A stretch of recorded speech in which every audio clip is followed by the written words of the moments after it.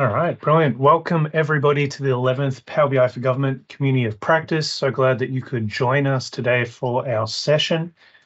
A little bit of housekeeping before we do kick off. This is a Teams webinar, so thank you for registering, and obviously for moving forward, you do have to register for each event, which is a little bit annoying, but you can ask your questions today. We are going to have a Q&A session as well, so I would encourage you to ask your questions. You can drop them in the chat. You can raise your hand if you'd like to verbally ask your question. But just to note that this session is being recorded, so if you don't want your face shown, please turn your camera off. But I will record this session and I'll put it up on DataTel's YouTube channel so that anyone that's missed the session can come back and watch that. For any of you who this is your first community of practice, welcome. This community of practice is all about connecting with other people within government who are users of Power BI. So what we do here is we let users tell their stories. So we're going to have real world examples. Collaboration is something that I would love to get going. It's been a little bit difficult. I do have a little bit of a talk at the end of today's session about possible way that we could collaborate with open data. There's always learning opportunities, so best practice and tips. And as you know, Power BI is ever updating, so keeping you up to date with the latest updates in Power BI. Just a reminder that there is a LinkedIn group. I'll just bring it across here. So there's a LinkedIn group. If you haven't joined the LinkedIn group, it does have the Regio link. So if you do forget about the events, you can come and join us there. And there's always, I drop in job opportunities in the government space. So you can see data analyst position, City of Newcastle, we've got CFA, etc. If you do have any jobs coming up, please drop them in there. I'll drop the link in there if you haven't joined already. But like just a place where you can keep up to date. Oh, where's my chat gone? Teams chat. There you are. I'll drop that in there if you're not in that group. Please do join us on LinkedIn. For those I haven't met, my name's Warren Dean, founder of DataTel. So I provide Power BI training, report development, best practice, rolling out Power BI across your organization. So if you do need help with that, please do yell out. I am trying to organize another Power BI training for government. So this is the one-day course. I need to update this flyer. Over 600 people have attended this particular course. And I do have 2 people interested. I'm looking for a few more. So if you are keen to the one-day kind of end-to-end Power BI training, do shoot me an email. See if we can get a session up and running in December. And also another thing I do want to mention is I have created a Power BI viewer course. So for those of you who are running, Power BI Enterprise, and we'll be talking about that a little bit today in terms of how you run Power BI Enterprise. Thank you. I do have an online course that you can, I'm going to put it on YouTube. You can also get the LMS course and put it on there for me. Getting a bit of feedback. I'll put this on YouTube. I will send out a link so you can link to it on YouTube.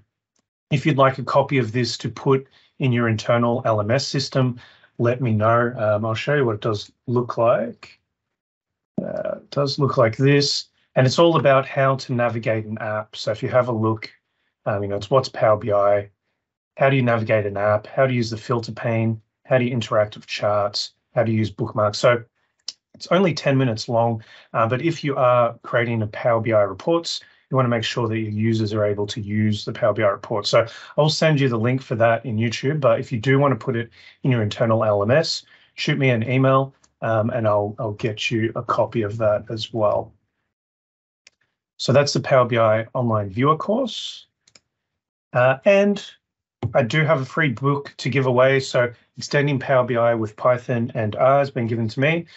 So this is for someone in the group. Please only if you're in Australia, because I can't afford the postage. If you are not, I will drop the link in the chat for you. So if you would like a copy of that book, I need more screens. Where's all my screens gone? In here. All right, drop that over there.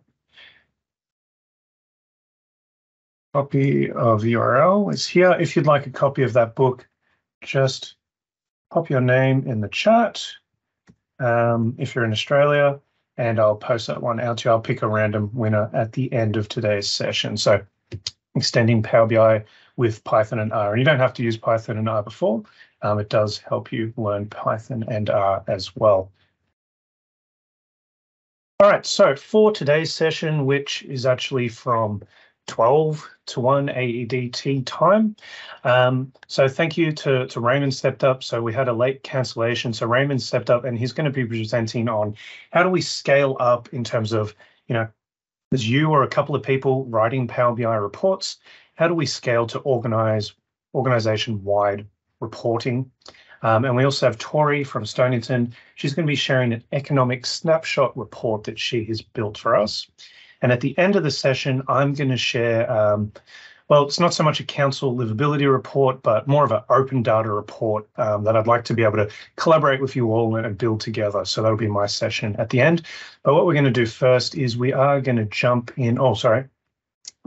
Next session, I'll drop this one link. So please do register for our session in February.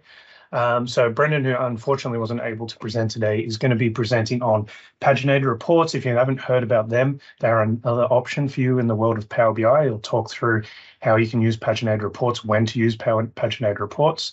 And Raymond's kindly offered to come back, and he's going to be talking about an open data platform that they have, which is very cool. And you can see how they are opening up data within Power BI and sharing that out to the public.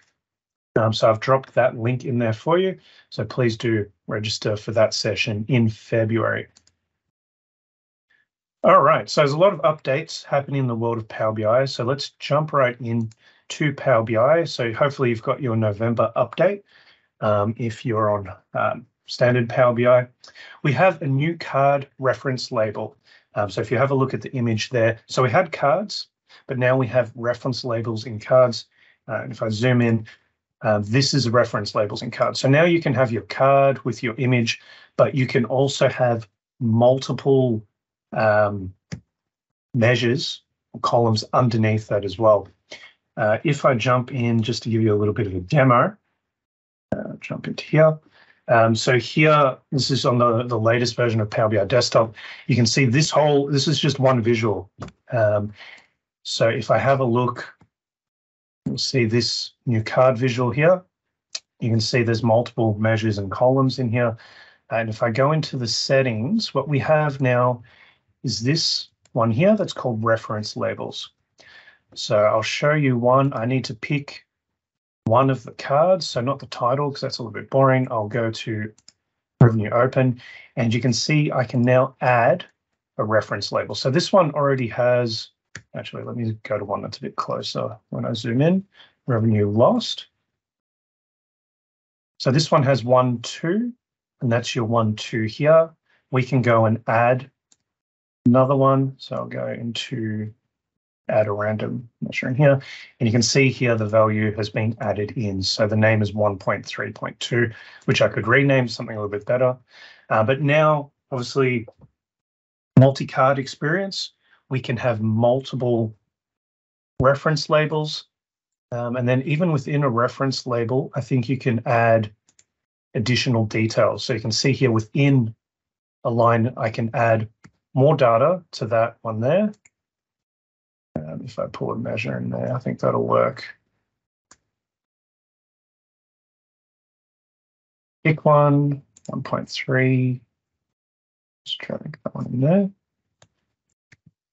So reference labels and a reference label itself can have additional details. So a lot of customization available in this particular visual.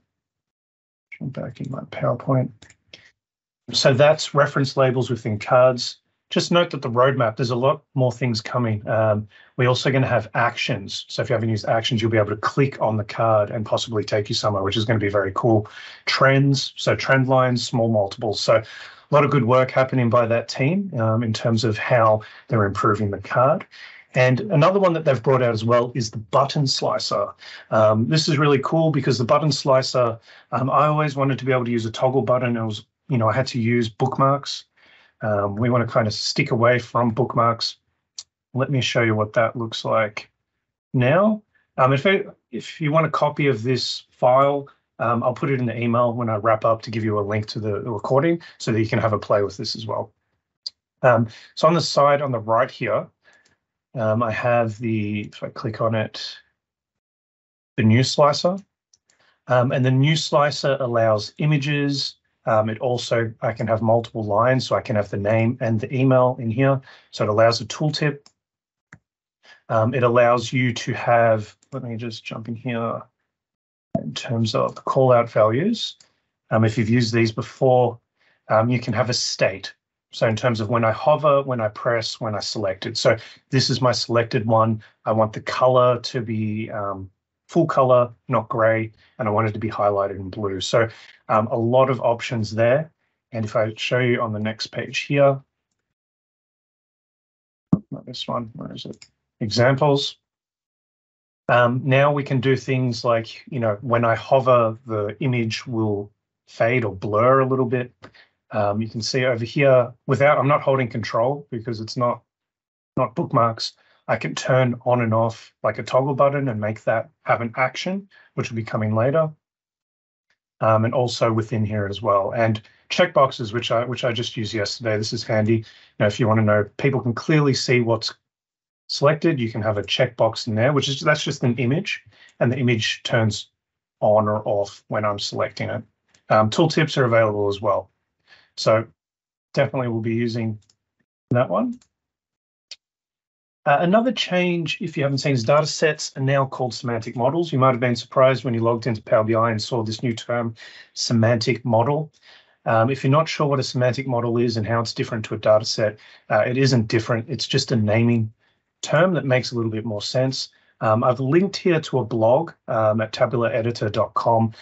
We gave this really nice diagram here in terms of what's a semantic model. In terms of a naming convention, and obviously for me as a trainer, it's a little bit more easier to explain than a data set. It's not just a set of data. A semantic model is data that has meaning to a person or an organization. So you can see a product code or a quantity that has meaning to someone in the organization. And then the model itself is the objects or the calculations that represent a real world process. So that could be a measure. That could be the relationships in the data model. So it's not just a set of data. That data has meaning, and that data has measures, tables, relationships, etc. So bit of a name change, which leads us onto our next change, which is that we have a model explorer. So if you've seen this within Power BI, I think this one came out last month, we do have a model explorer, and there it does show you that a model is more than just data. We have calculation groups, measures, relationships, roles, tables, etc. And one of those things that we do have, which I do want to demo quickly for you, is a calculation group. Calculation groups aren't new, but for those of us just using Power BI Desktop, it is new. So let me demo a calculation group for you, and I'll show you how that works.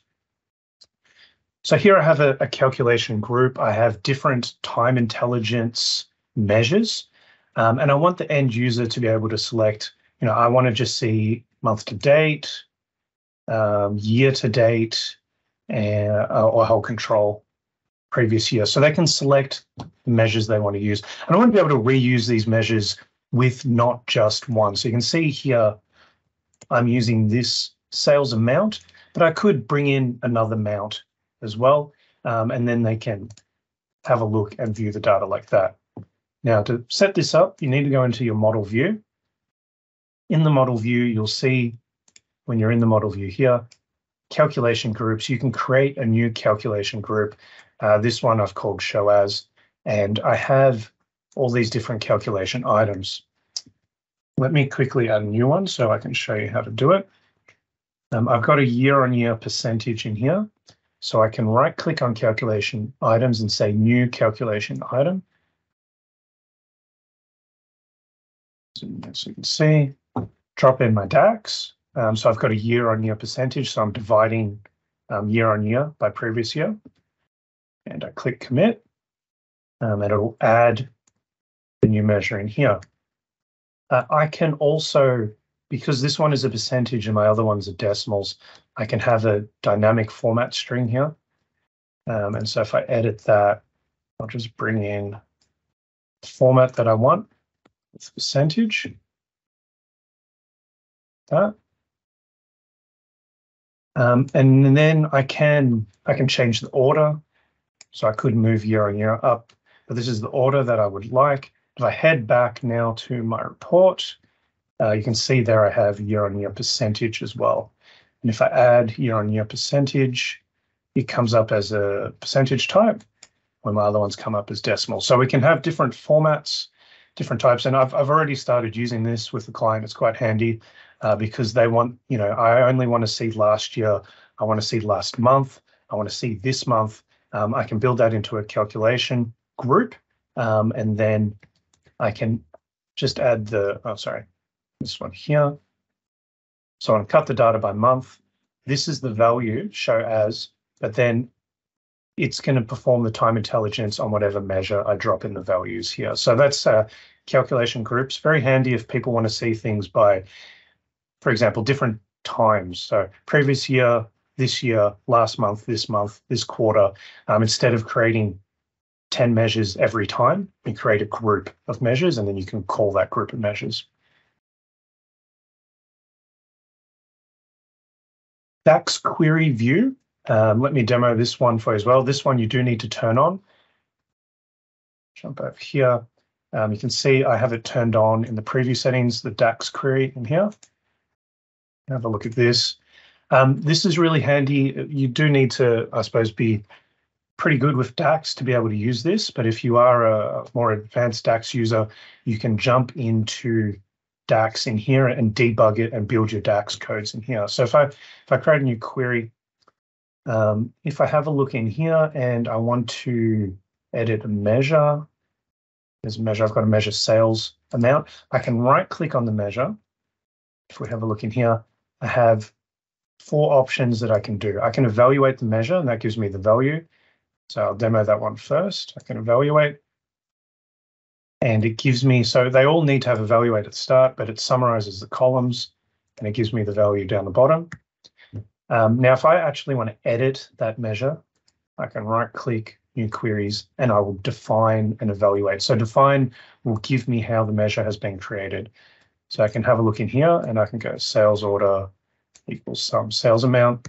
I can edit it in here. So I could go, let's have a look at, I'll add a class in here, product class, and run it. And then that will aggregate it down here for me. And then I could do something like times 2. Oops, not times. Times sign, not X, 2. And then when I run this, these numbers should double. So I can edit my code in here. So this is similar if you've used DAX Studio or Tabular Editor. I know many of you in government organizations, you can't use external tools. So it's good to see this is coming directly in Power BI Desktop. And the important thing here is we can actually update the model. So I can play around in here. I can work around with the measure. Once I get the value that I want, I can update the model.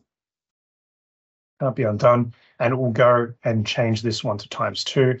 And go back into my report now. And I can have a look in here. Have a look at wherever the measure is, sales amount. You can see I've updated the measure from the DAX query view. So this is only its first release. It's still in preview. I'm sure they're going to improve it as it goes. But for those of you who have to debug your DAX, I think this is going to be a very handy tool for you. All right, last one. There's a lot of updates today. Wanted to show you explore your data. So let me drag over Power BI Desktop. While I'm in here, you can see I'm in a workspace called test. All of your data sets now have explore this data preview. So I can, let me do maybe a simpler one, explore this data. It'll open up a box and you'll see the tables in here. And I can select country by sales. So I don't have to go into the report. I can see the columns. I can see the measures. It even builds me a visual in terms of what I'm doing.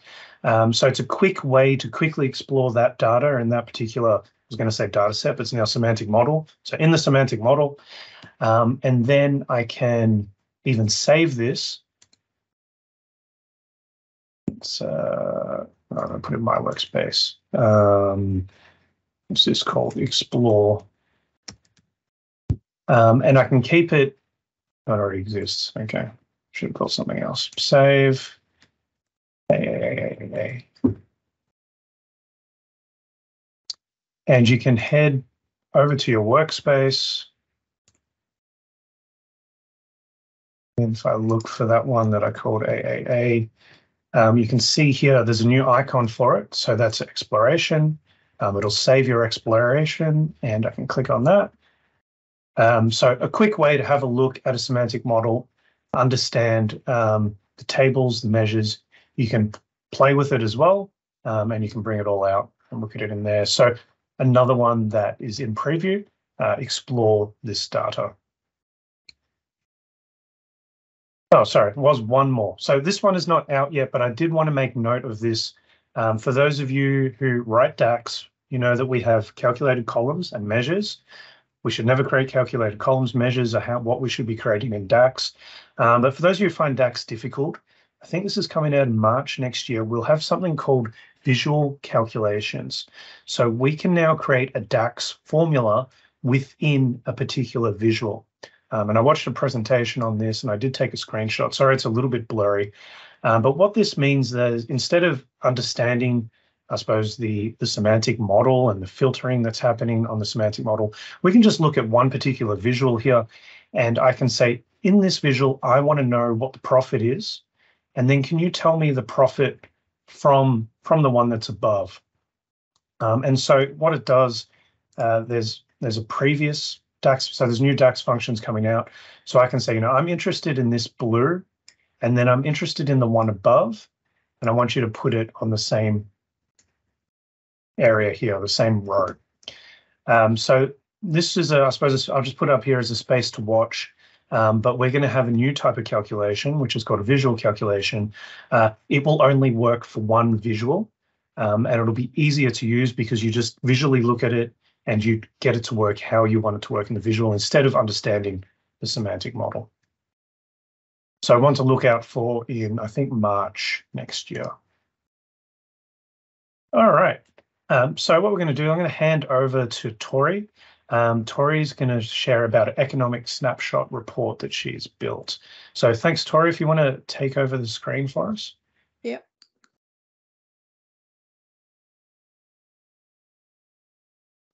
Okay. Oh, why is it nothing works? All right. So the City of Stonnington is a local government within the metropolitan area of Melbourne. We comprise of 9 inner southeastern suburbs between 3 and 13 kilometres from the CBD. So basically we go from Punt Road all the way through to Chadstone. I have 25 years in IT, mostly in an IBM mainframe application development, and I have a master's in data science. I'm a senior data analyst in the data enablement team, and I've been at COS for 2.5 years. We have just completed building a data stack in AWS, which retrieves data from our internal source systems and some external data sources for reporting. My role is to wrangle data and produce reports to help the business make decisions. And I also run the monthly Power BI community of practice for staff. So this presentation, we're going to look at the economic snapshot that we produced for the economic and place development team. So the economic and place development team's aim was to produce quarterly snapshots as a regular way of reporting to businesses, business associations, councillors, and the public about how well our shopping precincts are doing. Ultimately, we plan on having them on the website so that anyone can download them and help them understand where there may be areas of opportunity.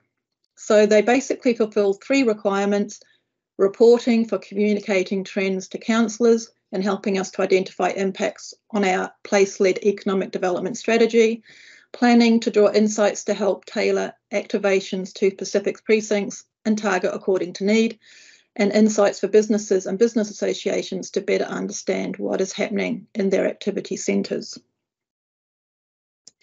So we started off with a long list of data requirements for an annual activity report by precinct. And these included profiles. So on people, they wanted population, expected population growth, age, unemployment rate, percentage of renters, homeowners, mortgages.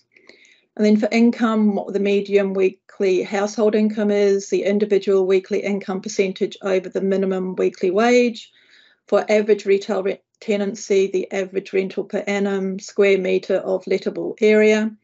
And then for economic activity, the number of businesses, our engagement with businesses, community concierge statistics, businesses that are open after 6 p.m, vacancy rates, businesses by industry, expenditure, nighttime expenditure, foot traffic, and then for modes of transport, percentage of public transport, active transport, percentage of people using cars, and percentage of people working from home. So as you can imagine, this was a big, long laundry list.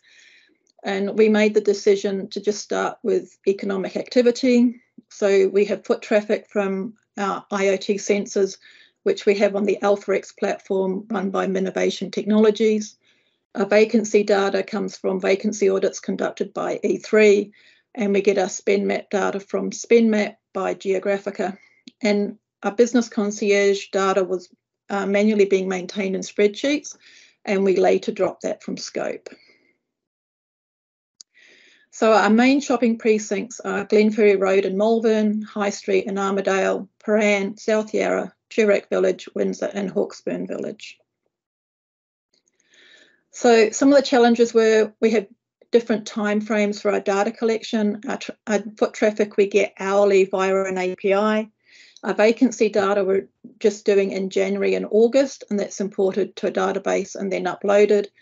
And we get spend data CSV files sent monthly around about the 15th of the month. And of course, we have different levels of granularity. Our spend data is only by suburb.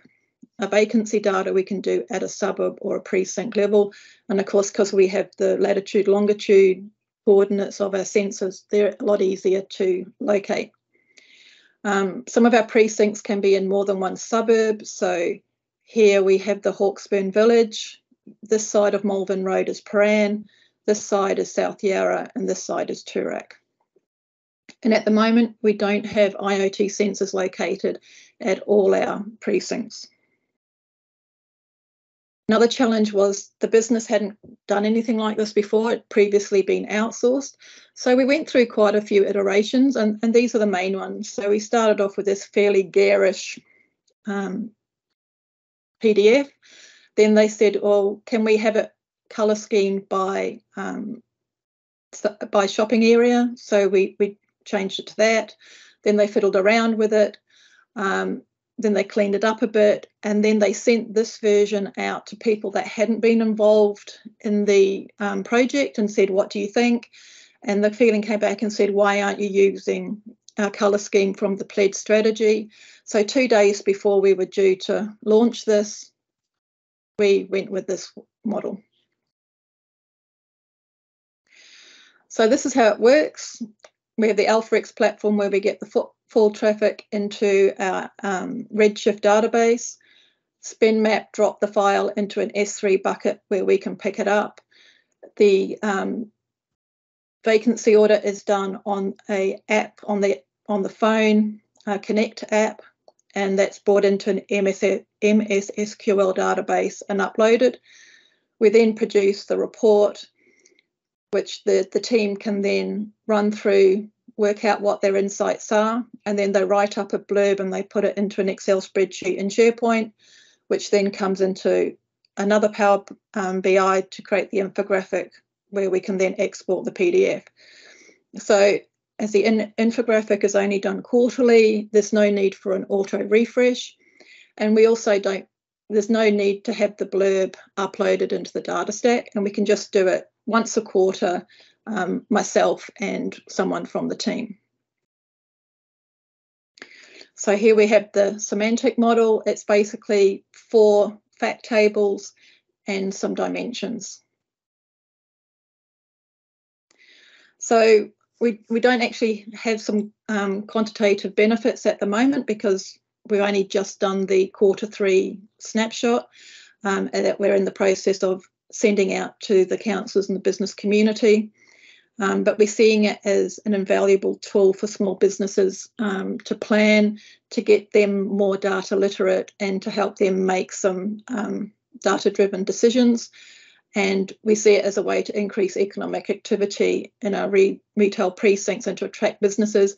For example, if we give this to estate agents, they've got information to give to prospective businesses. So we created an interactive report, which was basically a page on each data type. So here we have the footfall page. They wanted trends, how well the precincts were doing, which day of the week is the busiest, which time of day is the busiest. So we gave them the 5 busiest days and the 5 busiest hours in whatever time frame they choose. And then, so if they choose South Yarra, it just slices and dices by that so they can go in and have a closer look. We get 2 spend files. We get one that's daily. So for the daily file, they can see all hours, nighttime hours, which is 6 p.m. to 6 a.m. Non-work hours is weekends and public holidays, as well as work hours. And they can look at the resident local spend and the visitor local spend, or the total local spend.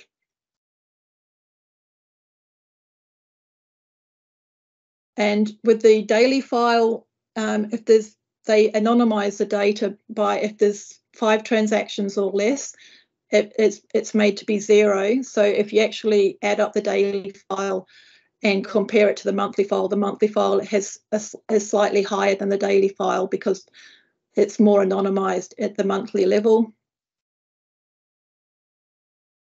So the monthly file is basically the same. Here they don't have nighttime hours, they only have non-work, work hours and all hours. But now it gets split up more into more different types of spend. So they can look at escape spend and internal spend and what have you.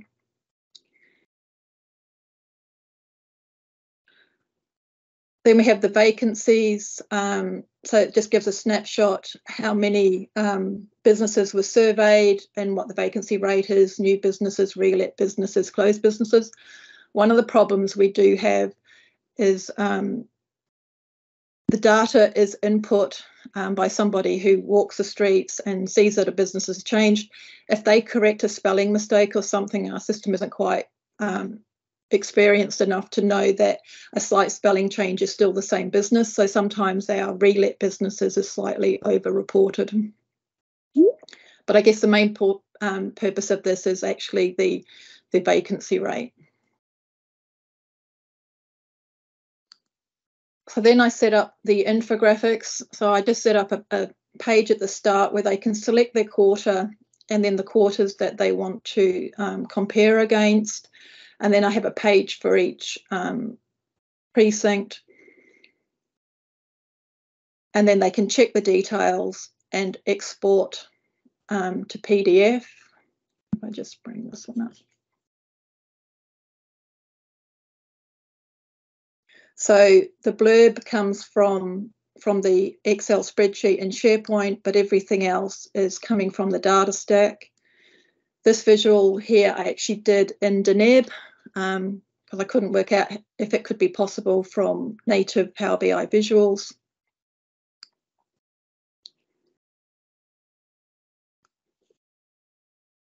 Yeah. So that's it. And I probably talked really, really fast. I'm sorry about that. Any questions?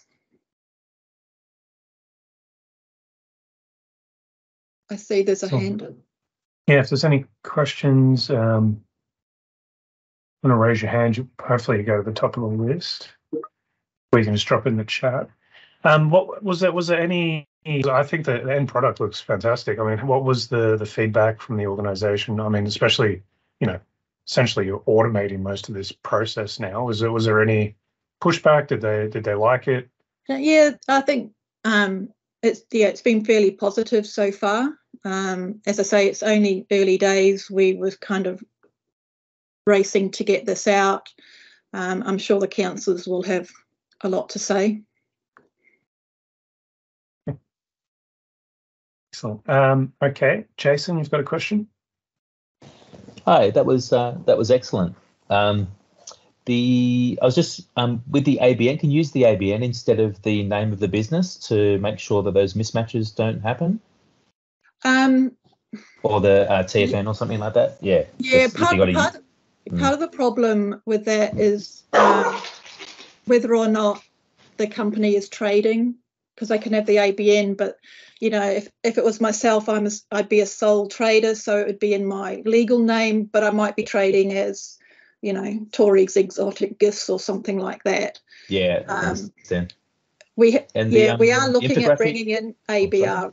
We are looking at bringing in ABR data, but it was, you know, trying to contain it. Stage 2. Yeah. Yeah, it's always a division of effort, isn't it? Like, you know, if it's less than 1% of responses, then yeah, you know, you can live with it. Whereas, you know, if it is showing a, you know, a larger magnitude, then yeah, you can put it down as an issue and then address it later. I was just wondering about that generation of the infographic. That looked awesome. Was that paginated reports? No, I don't really know enough about paginated reports.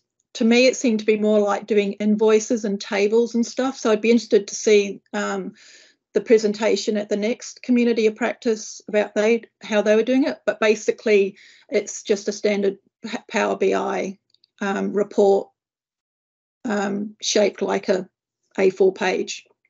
Oh, excellent! That looked really good. You've done great in that time frame and in the context you had to deal with. So yeah, it looks really good. Thank you. Thank you. We have a question from Anna. She missed what the visual was used for the text. On the blurb? On the blurb, yeah. I think that's just blurb. A table. I don't know now with the new card whether or not, because when I originally created this, you know, cards centered everything, so I couldn't justify it. So now that they've got the new card, I might actually be able to put it into the new card. But at the moment, that's just a table with the heading hidden.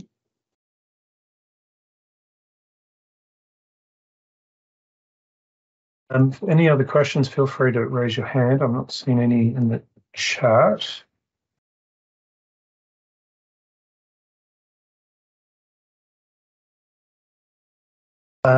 Harry would like to know, how are vacancies captured? Okay, so basically the auditors have, we use something called Connect, where they build a little app and it lists all the properties that we're expecting to have in the vacancy.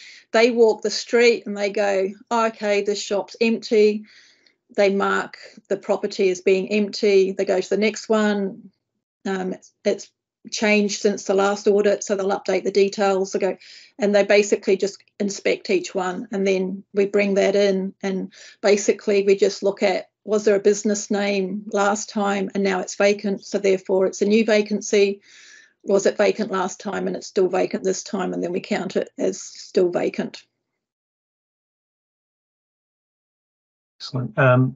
Mandy would like to know, how are you doing the PDF export?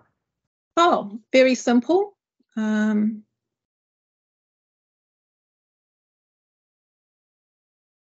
just go and export to PDF. So we can do one page at a time or all the pages. We don't have Power BI premium capacity, so we can't set up a Power Automate to do it. So it is manual for us. Brendan would like to know, how long did the project take? Oh, it's quite a while. I think, yeah, at least 6 months. We had a bit of toing and froing getting the data from SpendMap, because their normal procedure is people go onto their platform and download an Excel spreadsheet. We wanted to remove as much manual processing as possible, because then you have a problem that people save it with the wrong name, or they fiddle with the file or whatever like that. So there was a bit of toing and froing with them, because they don't have an API. They didn't want us going into their system. Our IT security people didn't want them coming into our system. So it took a while and we're both in Amazon. So we ended up with, they drop it into an S3 bucket and we pick it up from that S3 bucket. Did you have to create an IAM authentication for them to access your bucket in AWS, Tori? Yeah. So okay. They set up accounts and what have you. Right, and they do it manually. They just keep dropping it in there. I'm assuming. Yeah. They drop it in, I think, the day after they sort of finalise the data. Okay, 1 day late. That sounds good. Thank you. But we have an automatic process that checks the S3 bucket every day, and if the file's there, then we process it. Right, you set up your crawlers. Got it. Thank you so much, Tori. Okay, one last question. John would like to know, what data volumes are you dealing with? Well, the spend data goes all the way back to January the 1st, 2019. So, there's a record for every day and record for every month and all the different. So I don't actually have the actual figures. With the foot traffic, we're getting the data's every 15-minute increments. I'm only pulling in a year's worth of that data, so we can compare with last year. And then the vacancy data is very, very small, because there's only about 2,000 rows per vacancy, so that's not very big at all. Excellent. Well, thank you, Tori. It's fascinating. Really good to see, end-to-end project at the end, and also that exporting the PDF a little bit different. So as another use case to add to your tool belt. So thanks, Tori. I really appreciate that. Well, I hadn't heard of infographics, and then Greg Nash showcased it at the Power BI Summit, and I thought, oh well, we can do that. So it's probably been going since about then. Brilliant. Excellent. Thank you. Thanks, Tori. Next up, we've got Raymond. So Raymond's stepped up. So we're just going to do a little bit of an informal Q&A. If you don't know Raymond, you should follow him on LinkedIn. A bit of a Power BI guru. He's running the Power BI shop over at City of Bend. I'll let him introduce himself, but I think there'll be a lot of learnings if you're looking at, how do we move from individuals doing Power BI to scaling it to an organization, with governance and control running a Power BI platform. So I will stop sharing. And welcome. Thanks, Raymond. Yeah, thanks, Warren. It's great to be here. Excellent. All right. Did you want to just quickly do an intro and just a bit of a background for everybody? Yeah, absolutely. So as Warren said, I'm a senior program manager with the City of Bend. That's in the United States, here in Oregon is where I'm at, kind of right, almost dead center in the middle of Oregon. Where I live is kind of high desert, so not pretty trees and lots of green stuff. It's mostly desert out here and sand. So let's see, the City of Bend, we've got about 750 employees. And I work for a department within the city called the Office of Performance Management. I've been with OPM since February of 2018. I started with the city back in 2014, November 2014. So about 9 years or so with the city now. I've been doing the data analytics thing since about 2010. So since well before Power BI Desktop was a thing. Back then it was SQL Server analysis services. We did a lot of, when Power Pivot first came along, did a lot of Power Pivot and also SQL reporting services. So those SSRS reports, super fun stuff there. And a lot of it with Visual Studio, which is one of my least favorite tools to use. So I was pretty super happy to get moved on to Power BI Desktop and haven't really looked back much, unless I absolutely have to since. Let's see, OPM. So we're 18 people now. When we started in 2018, there were 4 of us. So we've grown as a department quite a bit. I personally manage the RAD team. That's the reporting and database team. And so there are 3 of us there. One's the database administrator for all the databases in the city. Another is the lead report developer. And then I also do some report development, but also lots of other bits and pieces, everything from governance, training, outreach, et cetera. Just all the other things that that we kind of put in to make Power BI and reporting in general sort of successful here at the city. Let's see, we've got 3 other divisions within the Office of Performance Management. So one of those is GIS, that's Geographic Information System, so data on maps. So we've got those guys in Enterprise Asset Development or a data division.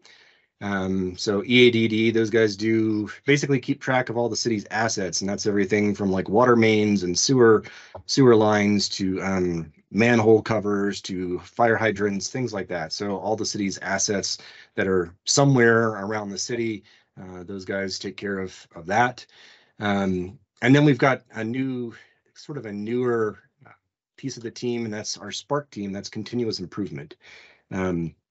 And now we kind of fold in the work that they do into a lot of the work that the other teams do. I'm actually working in part of a Spark project right now that's all about fire lines and the fees that we collect for fire lines that go into commercial buildings. So that's me, and that's kind of the team, Warren. Yeah. And so you mentioned, I think you said you started with 4 and you're 18 now. Yep. Maybe you're going to talk us through, I suppose, that scale process, like what sparked that move, and I suppose how did you measure it, or how did you transition from maybe individual report writers to, an environment for Power BI for the whole organization? Yeah, so it all sort of started with those 4 of us kind of talking about how it should be, right? Like we'd get together and have coffee and talk about, the problems with the existing system and getting data. And we made a pitch to management and our community and economic development department. So those are the people that issue permits for building, licenses. So if you've got a business license, et cetera, or do code enforcement, those guys were like, yeah, we see the value in this, because everybody here in Bend, it's one of the fastest growing small cities, medium-sized cities in the US, actually. And basically everybody here really cares about development and how long it takes to get their permit approved so they can build the next house or the next subdivision or the next commercial property, right? So so those guys were really keen on helping stand up a data team, and they sort of offered to bring us all together and actually help fund all of our positions. So we started off there. One of the first projects we had was a city council. We always call it dashboard, but really it was more than that. There was a bunch of Power BI reports, but they were public facing and embedded in our public website, right? So that city council could show constituents exactly how they were doing on the things that they promised to get elected, right? So right away we had some really important people looking at the data we were putting out there. Kind of at the same time, we did some internal reporting. It was SSRS stuff, which was hugely painful, but we got there, and so that was a budget to actuals report that got built, right? So these 2 big reports, lots and lots of eyes on them, and that kind of got us going, right? And so from there, they were like, this is great. What if we gave you another person? What could you do with that? And it just sort of snowballed after that. More people wanted more data. And then we had this nice confluence of events where we were replacing the permitting system. So the enterprise system we use to issue permits and licenses and all that.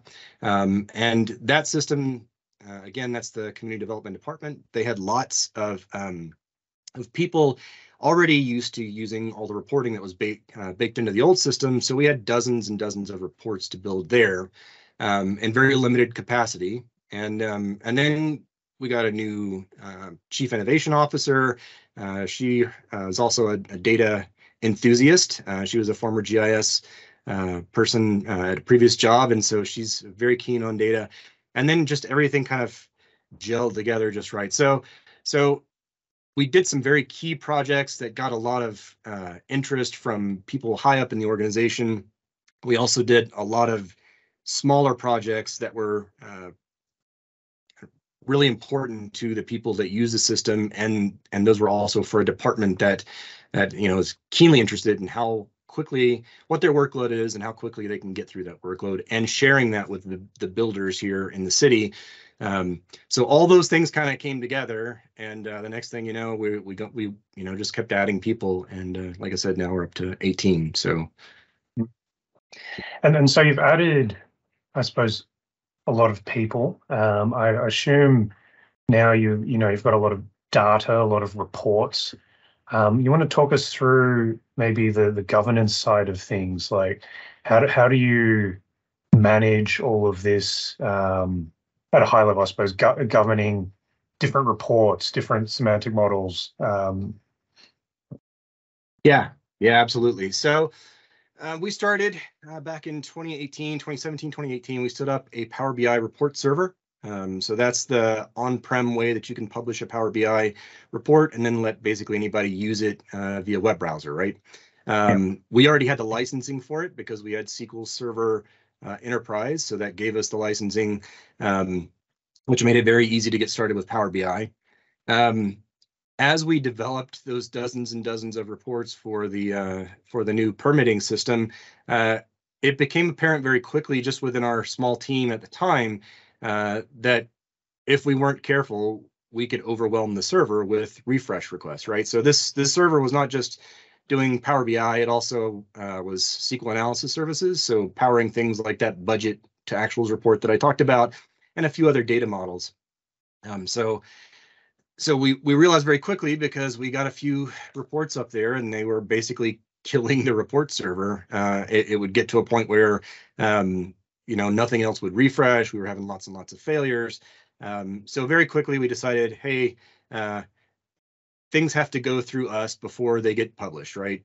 So that's one of the first things that we did. We implemented this sort of a managed self-service, right? You can go build your own report, then you ship it to us. We take a look at it, make sure that you're following best practices, you're not getting too much data in there, your data model looks okay, those sorts of things, before it ever gets published, right?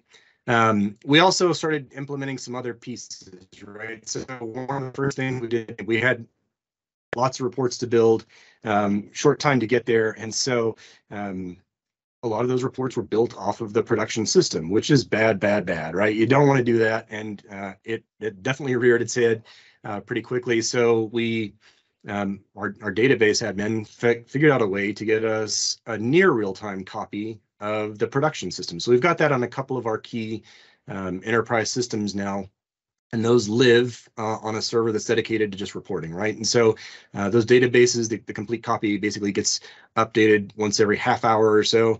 And for reporting purposes, for the most part, that works, with the exception of, a very few reports that just absolutely must be, up to date.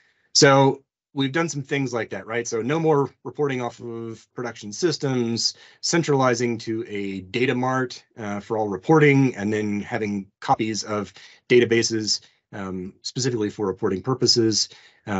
Reports that aren't developed by our team go through, basically you submit a ticket, attach the report, and then we help, we work with you to make sure it meets standards and gets published. We also, once we got Power BI Premium, we kind of locked that down in terms of who gets to create workspaces. That's basically us, and we create certain types of workspaces. We have enterprise workspaces versus department or group level workspaces, right? And so, and then a whole set of rules around who gets to publish to what, right? And for the most part, if it's enterprise, if it's something that's going to cross department lines or interact with an enterprise system, then we're the ones that do the publishing.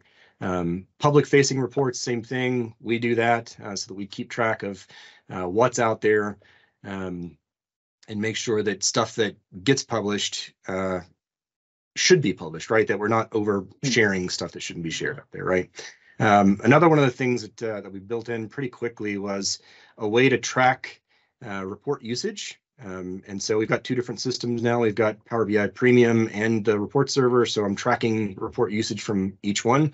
And if a report's not getting updated or not getting used within, you know, a year or so, then we actually contact the people who own the report and, hey, do you still need this thing, right? And so we have a robust system set up that gets rid of old reports and retires those things. So kind of a lot going on there. And I know I'm forgetting some stuff, but hopefully that gives you some idea of some of the things we do. Yeah. And so you mentioned report users. So obviously people in your team are building reports, and then you've got people external to your team building reports. You know, have you gone down this kind of self-service path, or do you allow them to connect to their own data? You know, talk us through that. Yep, we absolutely do that. Again, it's this sort of managed self-service. I don't know if you're familiar with Matthew Roche and Melissa Coates. They developed sort of a Power BI best practices and, you know, implementing all that. And so there's a few different ways to do it where it's just sort of wild, wild west, or something in the middle where it's sort of managed, but we let them do it, or just all us and we're kind of right in the middle.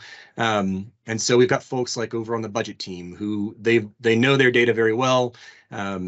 And so they have access to a copy of the database that has all of our budget data in it, right? And so they create their own reports. They do get to publish to their work group workspace, but we still work with them to set up the refreshes to make sure that we're using service accounts, for instance, that the permissions are set up correctly, and that when the refreshes are set up, that they are done at the right time, because we have to schedule that based on all the other jobs and things that are going on in the organization, right? So lots of stuff going on like that, and budget's one example, but a few other groups are like that as well. It really depends on basically how proficient the Power BI developer is out in the department. And we kind of struggle with that. You know, we've done lots of trainings since we got started. We've done 8 trainings so far, and since 2017. So usually one. And when I talk about training, it's having a instructor come in and do a 2 to 3 day training on Power BI. And we've found, particularly on the finance side of things, that people will get trained up in Power BI and then they'll go get another job and be the manager of some other local organization. And so so a lot of our higher level Power BI folks out in the departments end up moving on, which is great, you know, but we do have a few that are out there that we work with to make sure their reports get published. So it is sort of this managed self-service thing. Some of them get to use the data sets, et cetera. And again, that just, well, semantic models now, right? But that's all about the level of the, you're right, the level of the person that we're working with. So it's sort of a case-by-case basis. Yeah, excellent. Realize I'm hogging the questions and they're coming through in the chat, so apologies. Richard, I'll hand over to you if you want to ask your question. Thank you. I've got a question around Fabric and potentially Direct Lake. So kind of in a similar boat to you, but very early on the journey in terms of a role. Obviously, you're talking about how scheduling your data set refreshes or semantic model refreshes is really important. Just wondering, kind of the Fabric coming along and the ability to connect to Direct Lake, kind of spending that compute on live streaming of stuff or live delivering of insights, rather than setting up schedule refreshes to run every 5 minutes or whatever. Just wondering what's your thoughts or game plan in terms of moving forward in terms of that space. Yeah, so that is it's a very good question, and we have within our department we have, you know, department level goals and then our team level goals, and so one of the goals we have for the RAD team is to determine a sort of a plan to move forward with Fabric. I've basically done nearly every Microsoft Learn course out there on Fabric so far, along with just about every single step-by-step walkthrough of the different features that I can get my hands on. And so far, and well, actually up until about last week when I heard about mirroring. Getting the data up into OneLake, however you're getting it there, still requires, because all of our data is on site, right? It's all on SQL servers on-prem. So at some point we still have to, it's essentially a refresh, right? You still got to get the data from on-prem to up there.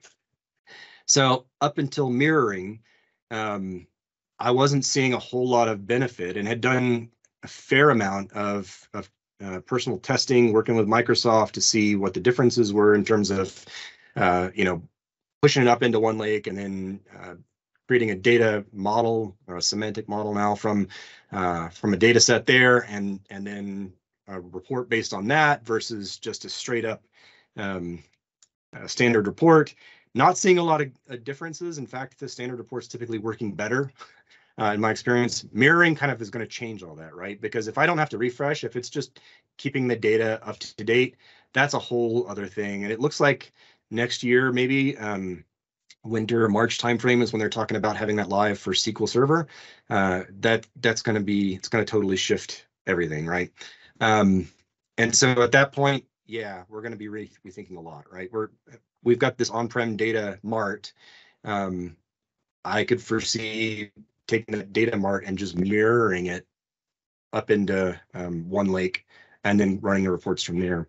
It'd be a huge shift, but kind of I'll believe it when I see it. A lot of the first promises that I saw, they just didn't quite pan out in my testing. And I've been working with Microsoft. I'll be the first to say I don't know everything about it. I've done a whole lot, and I'm sure that the Microsoft folks would correct me on some of the stuff out there.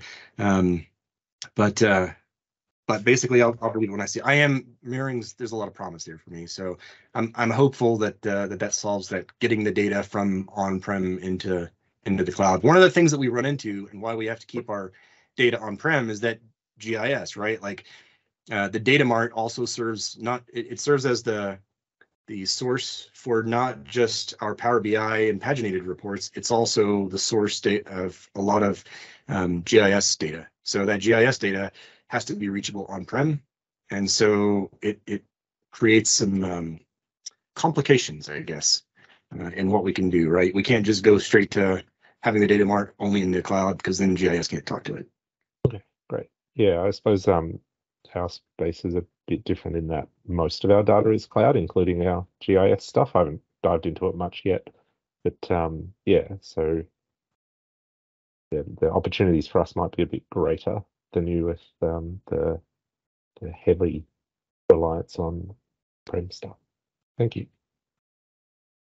Excellent. Got a question from John. What do you use to extract your Power BI Online report usage metrics? I've got a big long PowerShell. Actually, it's not that big, but yeah, it's one of my frustrations from the get-go. Like Power BI can't talk to its own metrics to just natively pull that stuff out. I wish it could, but alas, it cannot. And so I've got a PowerShell script that goes and grabs that stuff once a week, and then a SQL services integration job that grabs it from a file and shoves it into a SQL Server database, and I go from there. Excellent.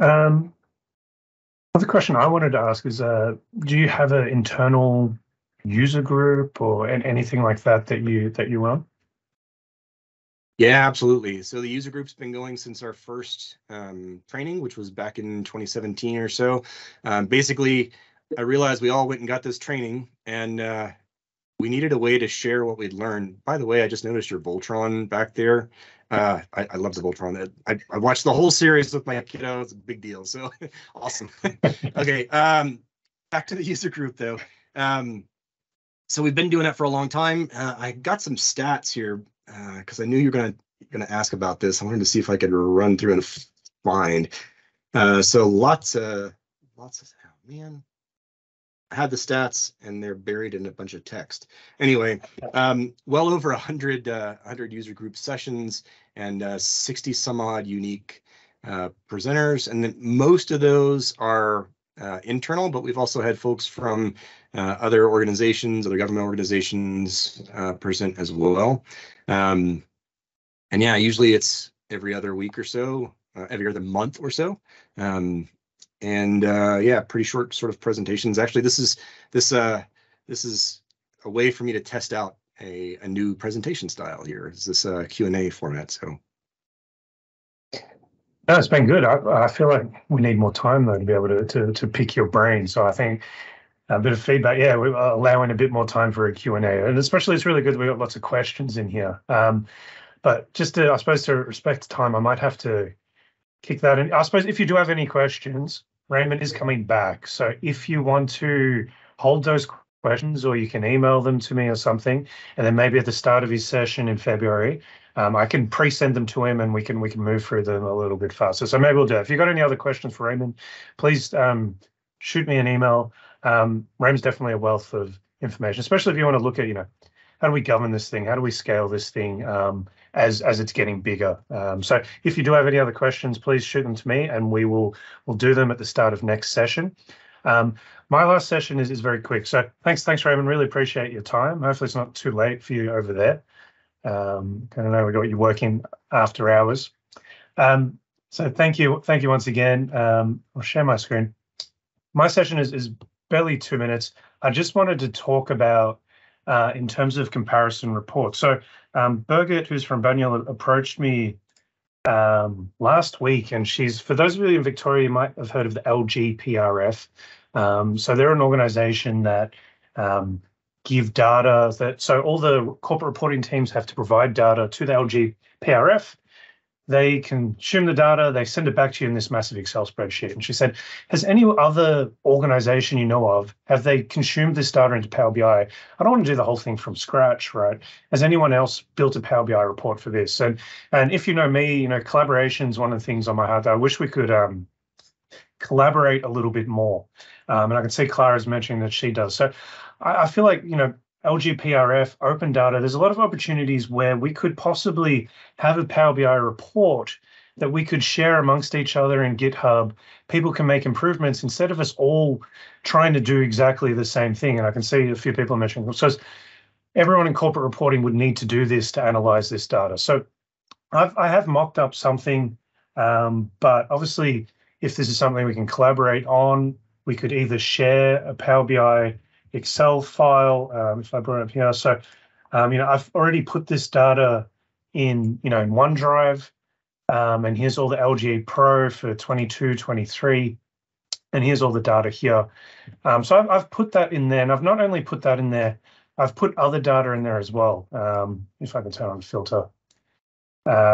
So I've got AOD stats, FIDU, Vic Roads, Public Health Survey, and I just thought it'd be great if we could, have an Excel spreadsheet. I know Excel's not supposed to be a source of data, but if we had some kind of open source where we could have enough columns to, be able to filter the data and have one Power BI report instead of everyone building their own Power BI reports.